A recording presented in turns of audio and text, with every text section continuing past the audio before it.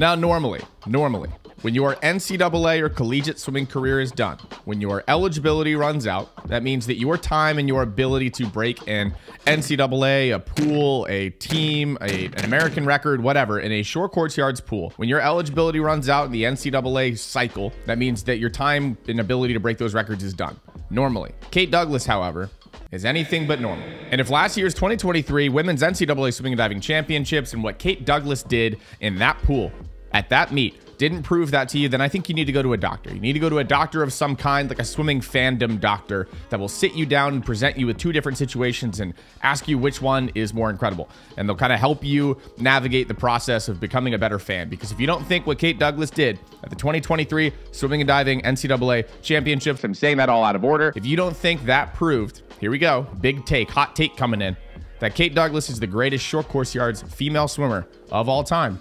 Yep, I'm going there.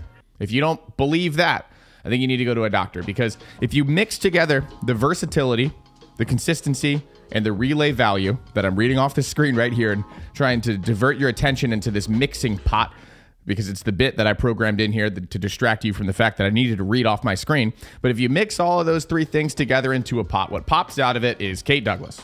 Kate Douglas is versatile as hell. I mean, there's no contest there. She does the 50 freestyle, the 200 fly, the mile, probably whatever. She's incredibly consistent, and she also adds a ridiculous amount of value to relays. And there you go. Kate Douglas, greatest short course yards swimmer of all time, female swimmer of all time. If you disagree, go yell at me in the comments section. But Kate wanted to double down. She wanted to double down even though her NCAA career is done, and make sure that everybody knew Kate Douglas is the greatest NCAA swimmer of all time, short course yard swimmer of all time. And she broke the NCAA record in the 100 IM and became the first female swimmer to break 52 seconds in the 100 IM, and did it with a really long first turn as well. It wasn't a perfect swim. Wasn't a perfect swim when Kate Douglas went 51.9 in the 100 IM short course yards and broke the NCAA, US Open, American record, whatever. I'm doing the NCAA air quotes here. I'm doing the air quotes because I'm trying to emphasize a point that I want to make in this video. And I'm intentionally sounding stupid by doing the NCAA record air quotes when obviously Kate Douglas can't break the NCAA record in an event in general anymore because she's no longer an NCAA athlete, but also because the 100 IM isn't an NCAA contested event. We'll get to that in a second. Now, NCAA record, right? NCAA record. That, to me, in the short course yards realm, in the short course yards region, distance, is the world record. When you say NCAA record, you think world record. This is the fastest swim that has ever been done in a short course yards pool. For me, at least. When I hear US Open record, it kind of takes my brain a second to compare and contrast what took. I mean, obviously, any swim short course yards is going to have happened in the US. So the US Open record is the world record, essentially, until we have a meet in France or a meet in, I don't know, Italy or Australia that is in a short course yards pool. The US Open record is the world record. But the NCAA record just kind of feels like it is the world record because, like I said at the beginning of the video, when you graduate from the NCAA, I'm hammering the air quotes right now. Hammering them. I'm going to stop.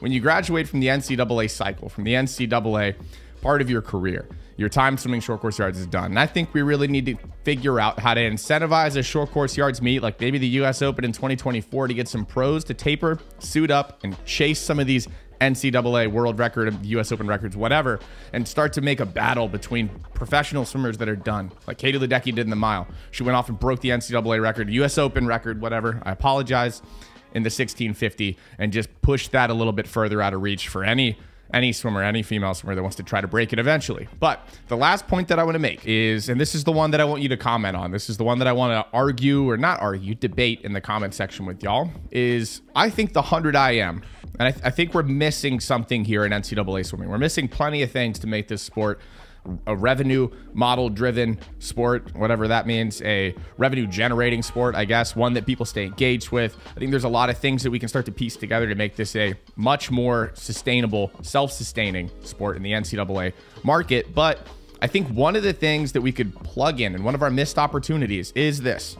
And you just go down in the comment section and comment yes or comment no on whether you agree or whether you do not. I think we need to add the 100 IM and turn it into a staple in the NCAA swimming, especially the NCAA championship event lineup, right? I think we're missing out. It is such a fun event to watch. It is such a fun event to watch because you're going to have big dogs like a Jordan Crooks or a Josh Liendo get in there and try to tear it up. And then you're going to have, you have like a Kate Douglas, which if you watch the 100 IM, which I'll link in the description, where she went 51.9 at the UVA inter-squad meet. If you watch the way she swam that, she doesn't make it look like she's really sprinting. It wasn't a perfect swim by any means. Long first turn, and her stroke count and her aggression that she swims with, she just cuts through the water like butter. And that's what makes her a great long course swimmer as well. Believe it or not, Kate Douglas, incredible short course yard swimmer, translates to long course. She just glides right off the water like a little boat. But I really do think we need to add the 100 IM to the NCAA event lineup. I think it would be incredibly exciting to watch like a Leon Marchand, who's kind of a butter cutter, if you will. That is just a weird phrase. But we're going to wrap this one up. Don't forget to go down in the comment section and comment whether or not you think the 100 IM should be added to the NCAA event cycle, the NCAA event lineup. I am a proponent of keeping the event lineup, I don't want to say as clean as possible, especially in the international scene, because you can swim as many events as you want. And I think if we add too many events like the 50s and then, other little distances in between, like a 300 backstroke or something like that, I think it starts to dilute the impact that a medal count will have on a fan, right? If you have 57 events that you can swim and like 97 relays, that's a lot. You can kind of sneak in and run up your gold medal and just total medal count, and then just kind of dilute the whole thing. And then it kind of like, oh, well, is, winning 9 gold medals in 2060 as cool as winning 8 gold medals in 2008? It's a long story, and, we'll talk about it in another video. Drop your comment, hit that like button if you liked the video, and also hit that like button if you think that Kate Douglas would beat you in a 100 IM.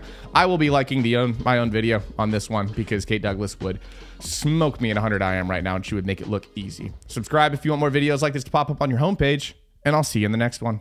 See ya.